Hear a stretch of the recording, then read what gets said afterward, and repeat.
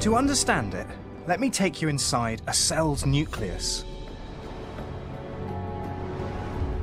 Crick proposed that the information inside DNA was in fact a precise set of instructions.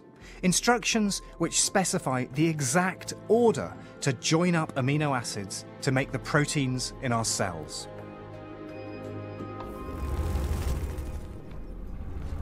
The way the cell carries out these instructions is spectacular. Each time the cell needs to make a particular protein, the instructions are copied from part of the DNA strand to a new molecule called RNA.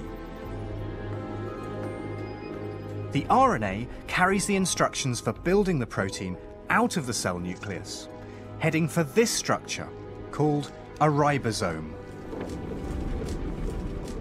This is basically the cell's protein factory.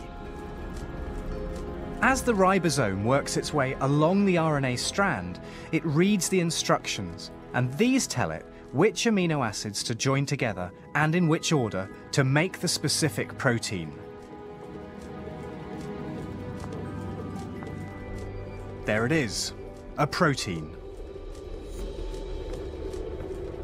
And just think, the cell builds proteins thousands of times a minute to stay alive.